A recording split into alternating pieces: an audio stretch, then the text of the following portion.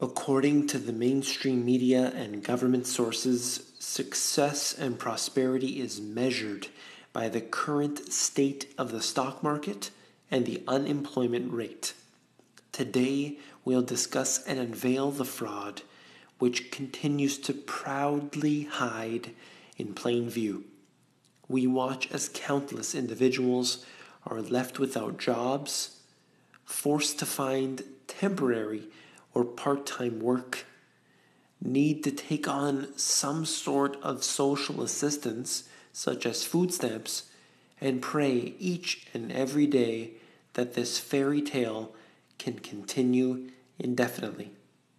There is an epidemic in this world, and it's spreading like a virus. Let's begin with this article out of CNBC. We're going to talk about the stocks. They look like they were down about 3% for the week. We're getting these numbers out of CNBC, and what they said was, you've got a buyer's strike, and a lot of buyers anxious to get out ahead of a long weekend, ahead of pent-up news out of China. And then they basically said that the stocks in China are going to reopen Monday after a 4-day weekend ahead of several regional reports on trade and inflation due next week.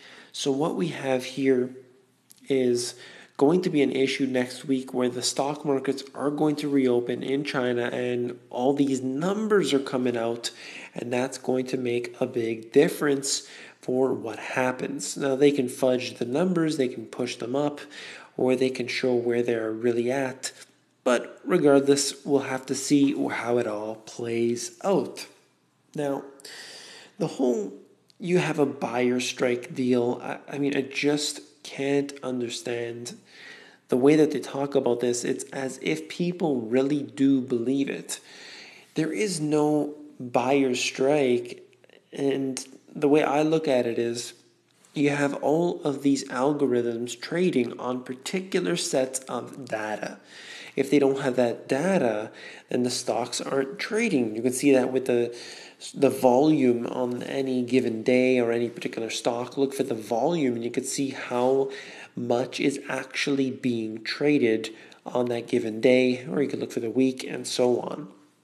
So this right here is sort of a little bit misleading. Let's go on to the next article, and we're looking at this out of CNS News, and basically what they're saying here is that a record 94 million Americans are not in the labor force. And when you think about that, we're basically at 100 million people not in the labor force. That's almost 1/3 the population of the U.S. not working. Now, of course, it's not just, the adults who are in this number. That's everyone. That's senior citizens, that's children. But it's still an extremely high rate when you think about it, just from the taxpayer's point of view.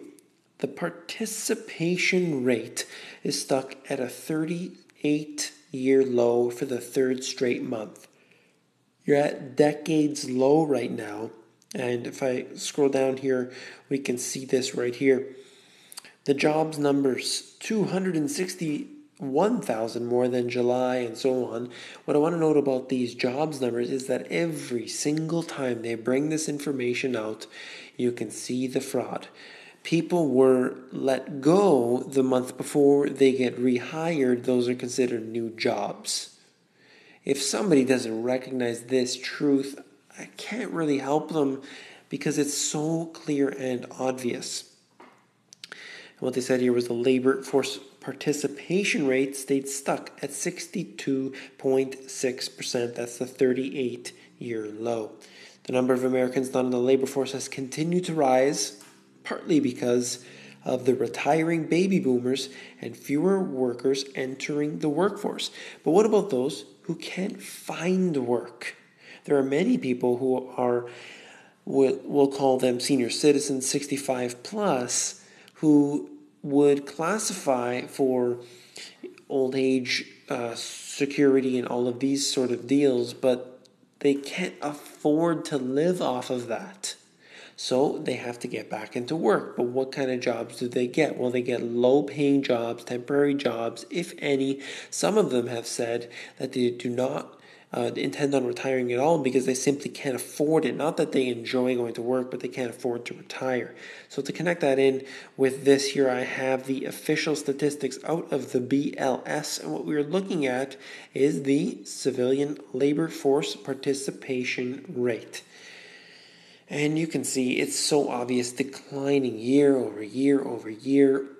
We see less people in the workforce. If you want to know how to calculate the real level of unemployment, just look at the labor force participation rate for a better idea.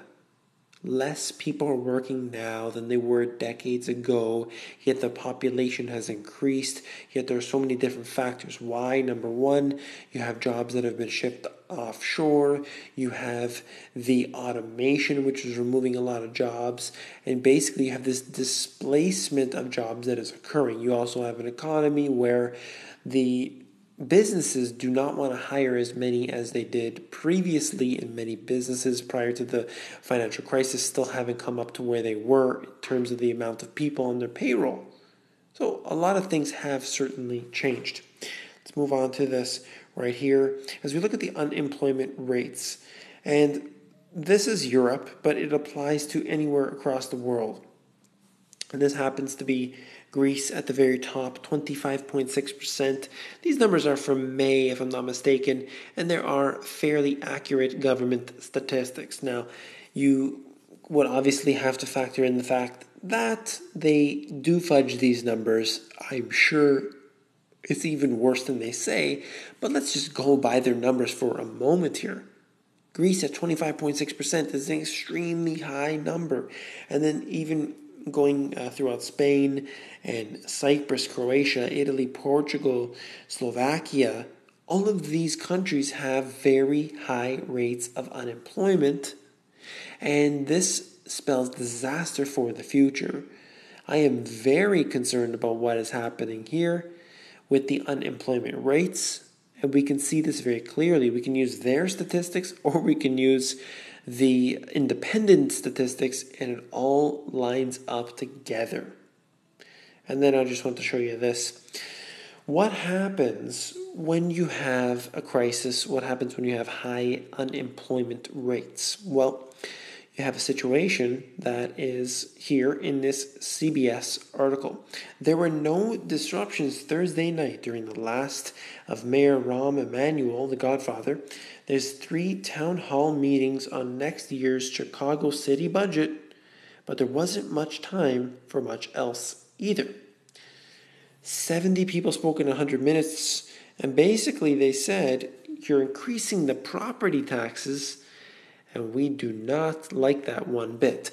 So what's happening here is an increasing of the taxation, a revaluation of the currency. We see all sorts of different ways that they can steal from us. This happens to be taxation, and this is going to continue. It's a policy that is in place everywhere. Whenever you have trouble with your government, all you need to do is raise more money. Well, how do you do that? Well, some like to use their central bank, buy up the bonds, and some like to buy up the shares of the stock market.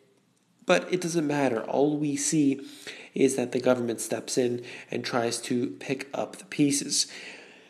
What they can do, and what they often do, is increase taxation. Politically, not the best idea, but it's an easy way to get some money, some income in quickly. Rob from the citizens. That's the solution that they have provided for the economic downturn. You just tax people to death. If you found this video informative, please give me a thumbs up. Once again, I'm still struggling here with trying to do this from the mobile. Clearly, as you can tell here, it is late at night and it is long past bedtime, but just wanted to give you this information that I could. I'll post this as soon as possible. So if you found the video informative, I know you'll find my other work informative as well.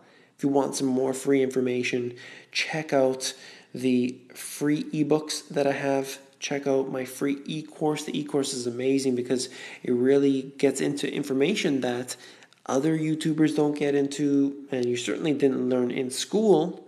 And it basically outlines it for you. You get to learn about all different things. What is a bail-in? What is this and that? Breaking it all down, simple, easy to understand diagrams from my book.